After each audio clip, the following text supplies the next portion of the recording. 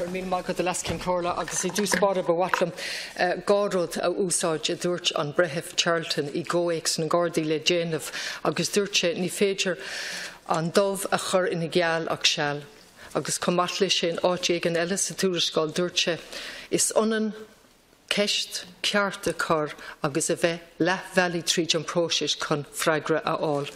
Judge Peter Charlton, in his recent report, which I'll be looking at tomorrow in the Dáil, and I won't go into it, but he used two phrases or two sentences which I want to make use of here. He said, you can only deceive for so long.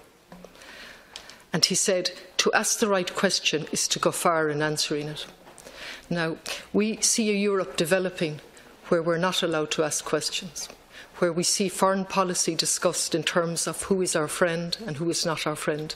And indeed, unfortunately, Las Ciancorla, we've got a letter from the Ciancorla, and I understand he might have been in a difficult position, but he has written to all TDs.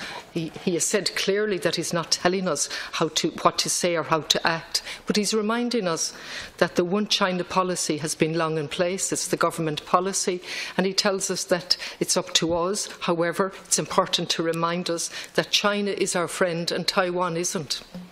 And we have similar use of language in relation to Saudi Arabia and a failure to condemn them. Similar use of language in relation to Turkey. And despite all the complexity and despite all education, we're now reducing foreign policy to who is our friend and who is not. The Lisbon Treaty, which I proudly canvassed against, primarily, leaving out the market and the free market, because it was setting down in black and white the militarisation of Europe. There was one good little paragraph in the Lisbon Treaty that said all decisions should be made as near as possible to the citizen.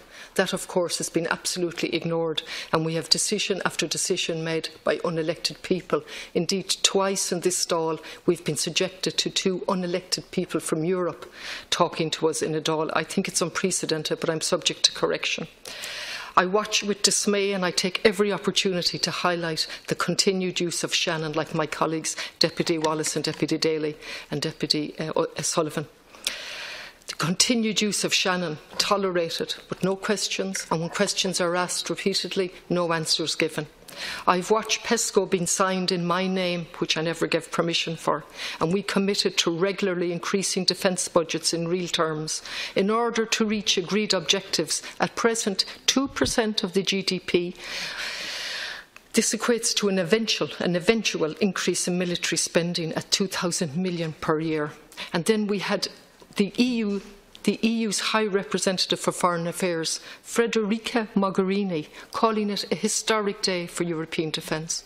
Can you imagine a non-elected woman telling us that this is a historic day for defence? More and more money into the militarisation of Europe. I don't have the time to go into all of the details, but you know the Minister, and at a time of pressing social needs, particularly in relation to housing and health, how we can commit to increasing the money going into defence, in inverted commas, in Europe. It really is.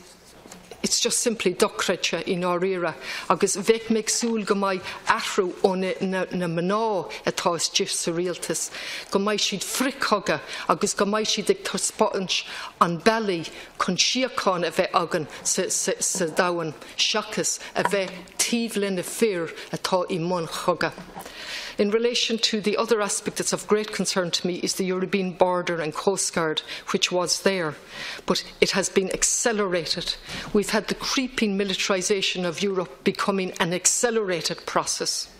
And the plan to strengthen the European Border and Coast Guard, established in 2016 with a force of 1,500 members, and we're planning to increase that to 10,000 so that we can protect Fortress Europe.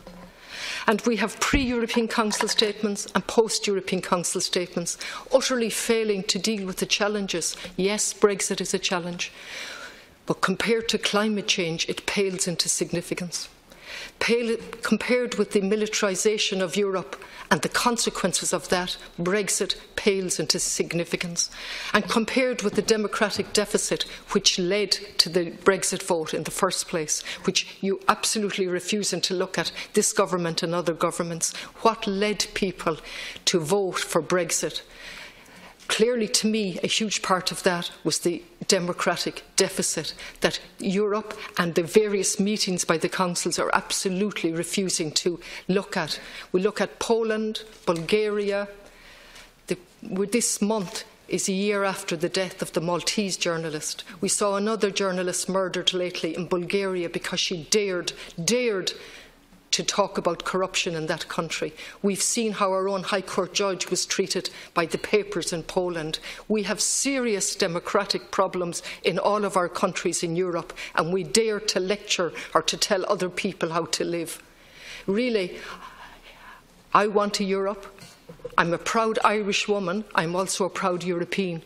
But we joined up for a market, for a trade deal. We never joined up, ever, to lose our sovereignty or to lose our neutrality.